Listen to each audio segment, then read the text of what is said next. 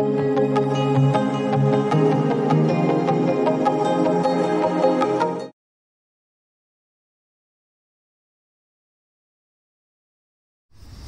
number 41 we'll move on to. Here, Mr. M is considering several investments. The risk-free rate of return is currently at 6.75. 6.75 is the risk-free rate of return. And the expected return from the market is 12%. So expected market rate is 12%. What would be required rate of return for each investment using CAPM model?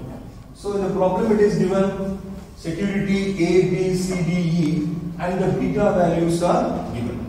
So with the help of this you are supposed to find the expected return or the rate of return for individual security. So I have written here as the expected returns to be calculated under CAPM model.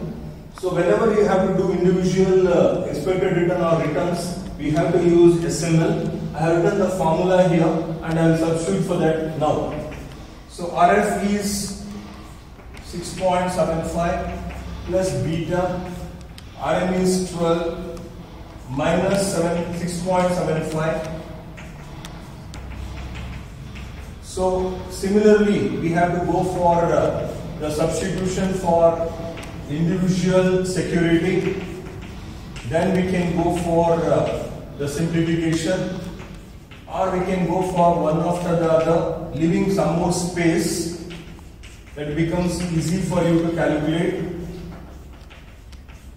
You may have to do one more step.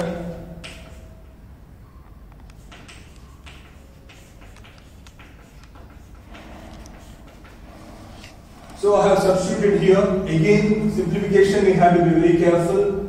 12 minus 6.75, we get 5.25. Into 1.2 we have to take.